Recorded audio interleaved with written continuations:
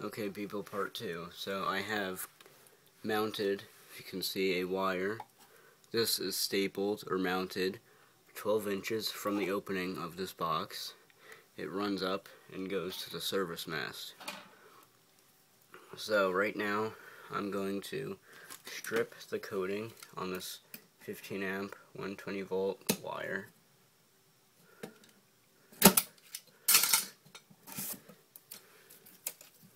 Just remove the ground like that.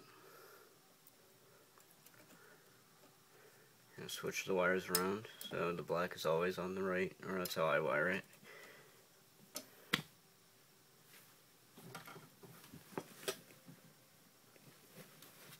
Take your wire strippers, go to 14, whatever your American wire gauge is, you should look on the wire.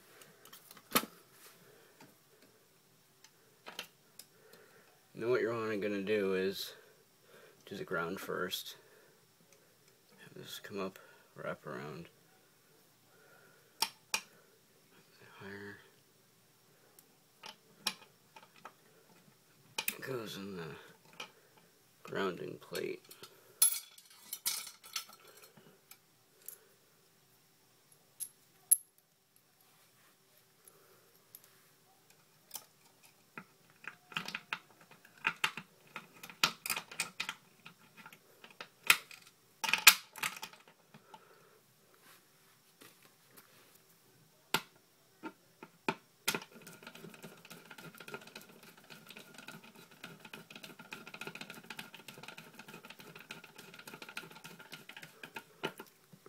Like that. And now what you're going to want to do is have this bent up and bent down like that. Kind of, if you can see that. Make a loop, because if anything goes wrong and you need to replace this, and say if this gets fried here, you're going to want to cut it back, but if you don't, there won't be enough room and you're going to have to replace this wire.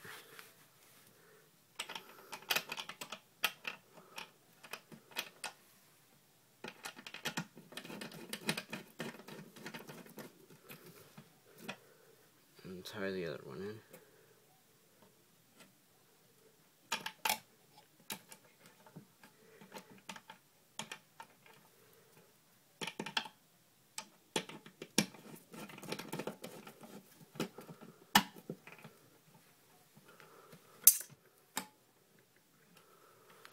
And that is pretty much it.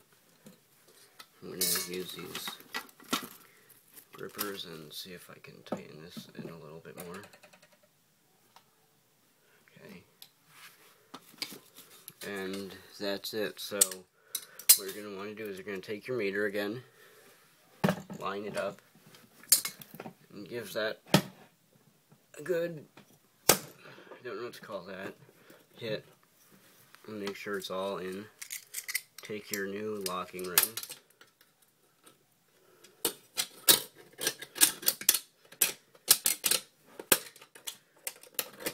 place it around, clip it in, wait for whatever power company you have to come and put some seals on it, and call them to have them re-put on or reattach the wires to the telephone pole. And that's it. Thanks for watching part 2 and part 1.